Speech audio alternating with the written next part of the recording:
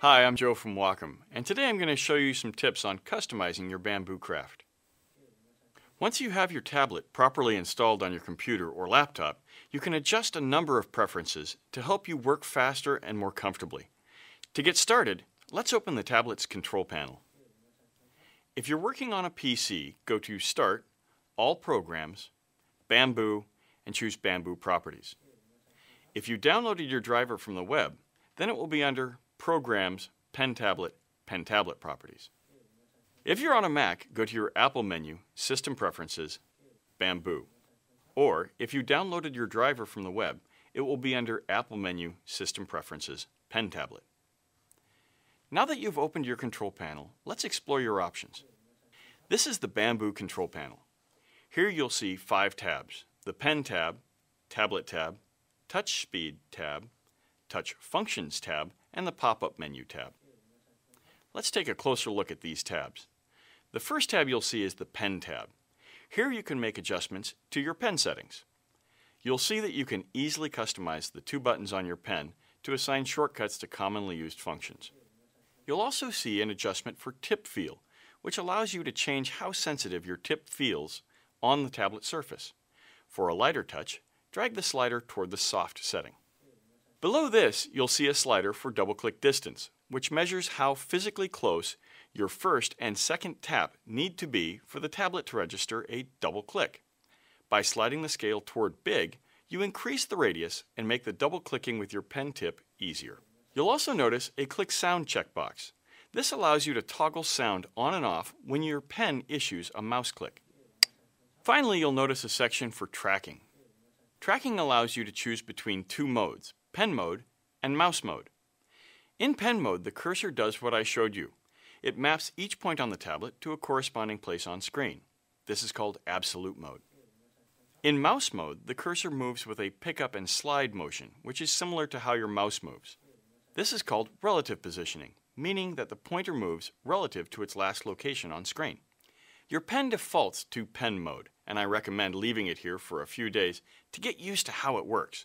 The pen is most effective when it becomes muscle memory, meaning your hand instinctively moves where it needs to be.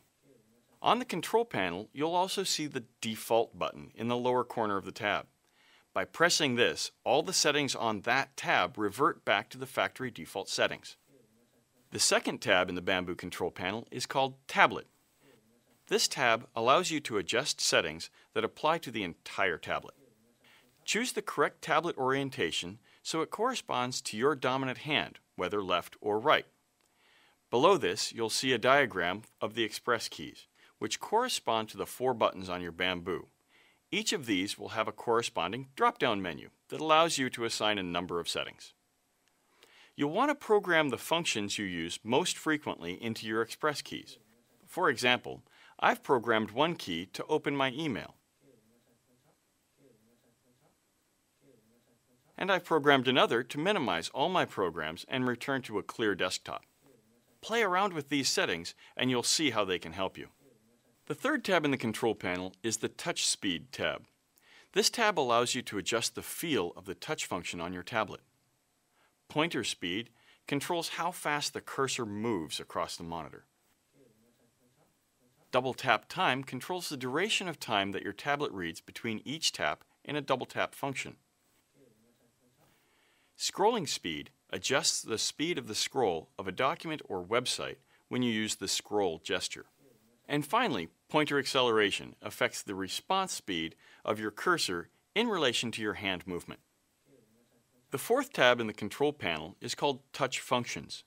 This tab gives you more instruction on the different multi-touch gestures available with Bamboo. The final tab in your control panel for Bamboo is called Pop-up Menu.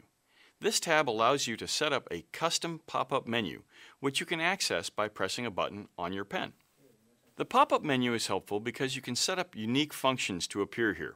For example, I'm going to program Undo into my pop-up menu. Also, I'll program Open Firefox into it. Now let's see what happens.